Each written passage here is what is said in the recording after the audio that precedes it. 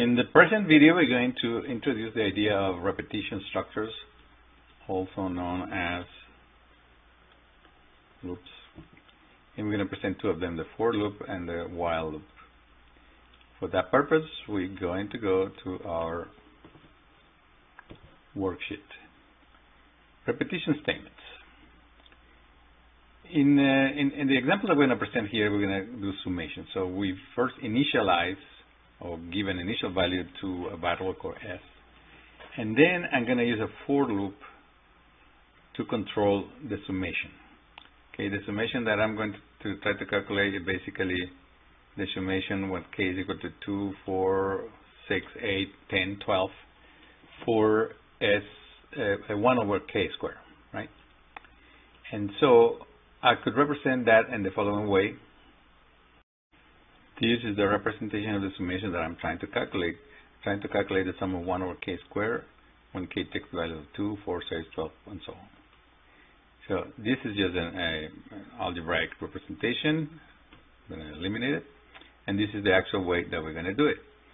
To indicate, we need an index. This index is k, and that index is going to take the value represented by this range. To type a range, you type range to 12, 4. If I do that, I actually did it over here. I'm going to repeat it. I type range, parenthesis 2, 12, 4 equal.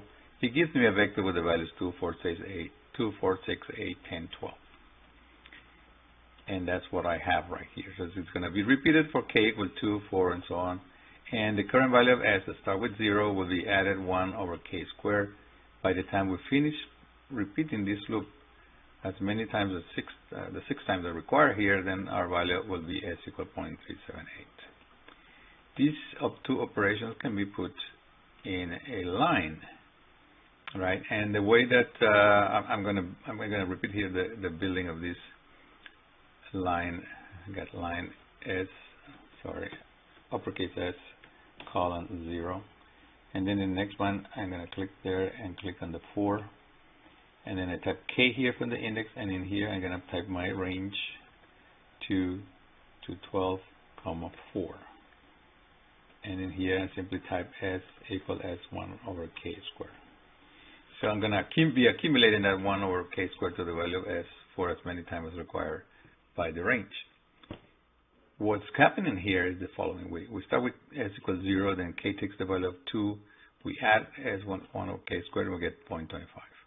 K now takes the value of 4. We add 1 over 4 squared, and we get 0.3125. Then k takes the value of 6. We add 1 over 6 squared, and we get 0.3403. And then we go 8. We do 10, and we do 12. And by the time we finish, we have s equal to 0.3728. That is what is summarized in this statement, including the for loop represented by these statements.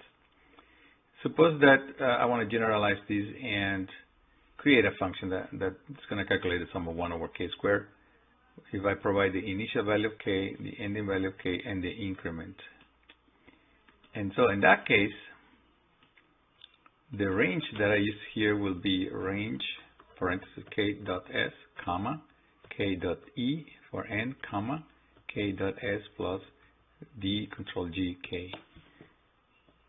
And of course, in this case, it's going to give me an error because I haven't defined the things. But if I define k dot s as my initial value of 2 in this case, and k sub e as 12, and then d control g k equal 2, then I do obtain. Let me drag it over here. I'm going to drag it over here. Now we get the values that I was expecting. And so for the case that I had before, if we enter the value of 2, 12, and 2, we get the 0.378 that we were doing before. To see another example, this is the so-called Euclidean norm of a vector. A vector will be something like this, row vector or a column vector. In this case, here we have 5 elements.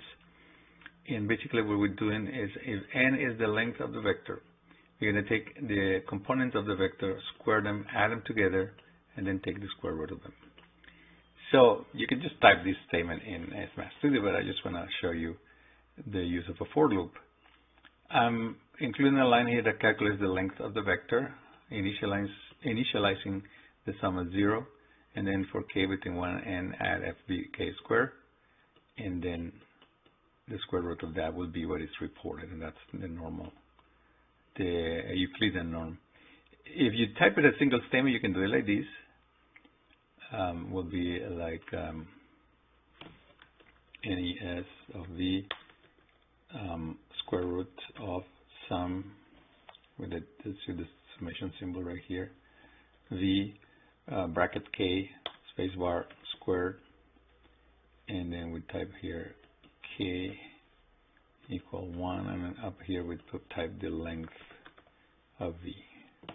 For some reason I ended up with a parenthesis here, not here, but you should be getting the same result actually if I move this here and replace it, and then delete this one. My result is the same. For a matrix, let's suppose that we have a matrix and the element in the I row on j column is called aij. Take that element, square it, sum it over all the values of j, and sum it over all the values of I, and take the square root of that. That's called the Frobenius norm of a matrix.